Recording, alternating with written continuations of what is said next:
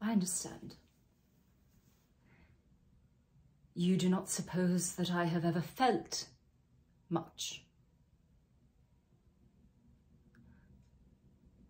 For 4 months, Marianne, I have known of Edward's engagement. For 4 months, I have had to listen to Lucy's hopes and exultations again and again.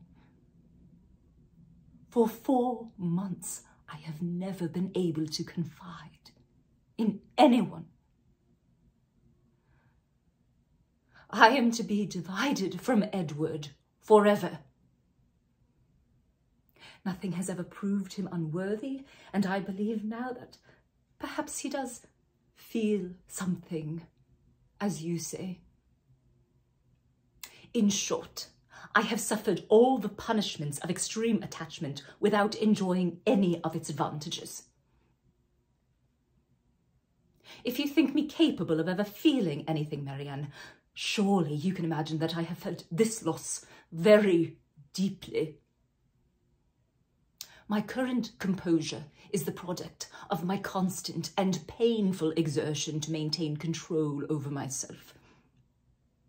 I have done my duty.